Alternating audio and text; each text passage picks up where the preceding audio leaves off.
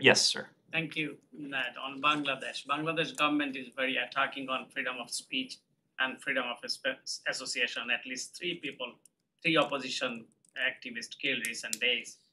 And US imposed sanction on Rapid Action Battalion, but Bangladesh Prime Minister, just returning back from the US, mentioned that the RAB, which is sanctioned by the US for serious abuse of human rights, she told that the RAB created by US and US provided training and logistic and arms, and now they are acting for the training they have got from the US. What is your comment on that, about this authoritarian prime minister remarks?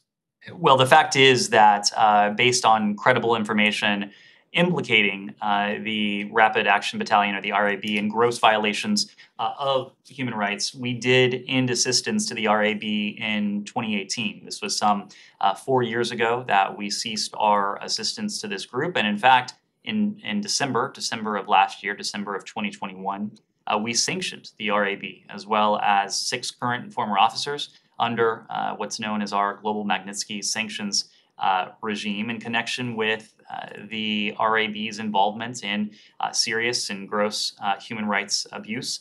And we publicly designated 2 former RAB officials under a separate authority, 7031C, for their involvement in gross violations of human rights, whether it is in Bangladesh, whether it's anywhere else in South Asia, or anywhere else around the world. We have placed human rights at the center of our foreign policy.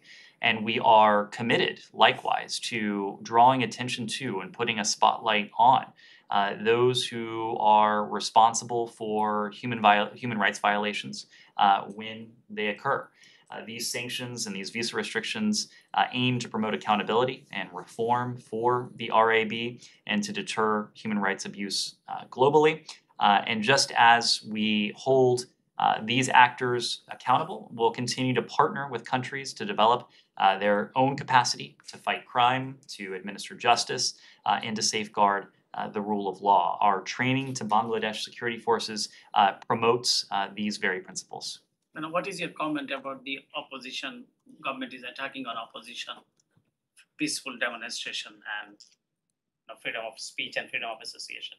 Our comment when it comes to any attack on those who are exercising the universal right to freedom of assembly, to freedom of expression, is the same. People everywhere, people anywhere, have every right to use their voice, to assemble peacefully, to make their aspirations known in a way that is peaceful and respects the rule of law.